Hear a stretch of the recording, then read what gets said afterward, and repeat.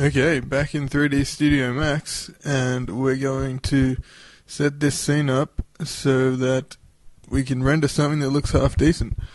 So what I've done is, actually I tend to bring in a model from another scene, which is just a couple of boxes around the outside with just some black and white parts to them, so that works as a nice reflector object.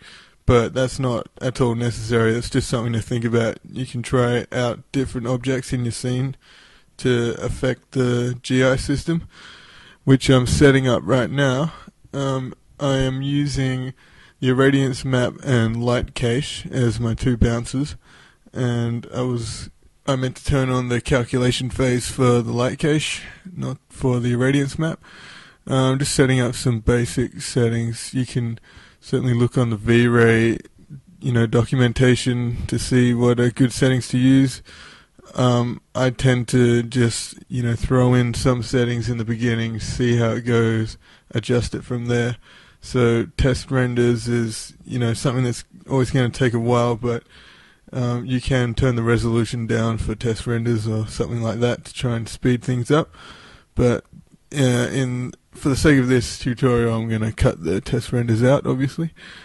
So we're just setting up some basic materials. I have one material for the main metal and one material for the metal grip section, and then in a minute we are going to set up a black texture for the dial image, which we made in Photoshop, and we're going to bring in and map to our safe lock. So at this point I'm going to draw out a V-ray light, and V-ray lights are affected by size and direction they're pointing in, so keep that in mind. And if you move it closer, further away, make it bigger, that will affect the lighting. So at the moment I just have it in the scene with multiply over about 9, something like that, and I'll see how a test render goes in a minute and adjust it from there. So here's our test render, and as you can see, it's blown out, it's way too bright. So first thing I'm going to do is just set the reflect and diffuse a little darker for the metal, play with the glossiness a little bit, and I will turn the light down in the end. In fact, I might turn down also the environment override. That can work well in taking down brightness as well. So at this point we're just going to map the dial image, because it occurred to me it's important to set your scene up before you worry too much about lighting, because the different aspects of the scene could affect the lighting, and you could waste your time, redundantly setting up lighting and then need to change it later. So I am going to set up this dial image.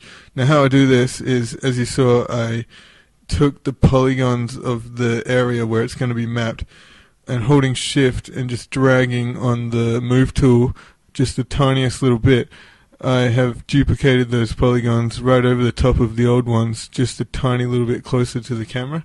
And it's on these new ones that I set the black texture and then map the dial image as an opacity map, just like that.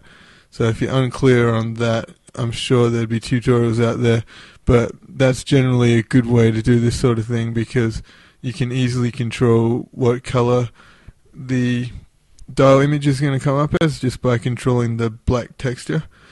So just to clarify, it is an entirely duplicated set of polygons with an entirely black texture, and we are just mapping the image as sort of like a cookie cutter mold to cut out the shape of the dial image, because we saved it from Photoshop as a PNG with transparency. So continuing on, I've played with some more environment settings, light settings. At this point I'm playing around with the idea of a fall off for my metal, and you can see how these test renders are going. It's getting better.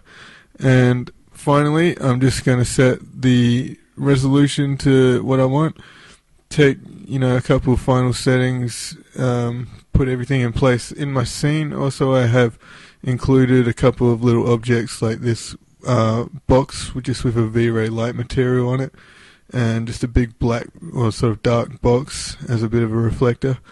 And finally we can render.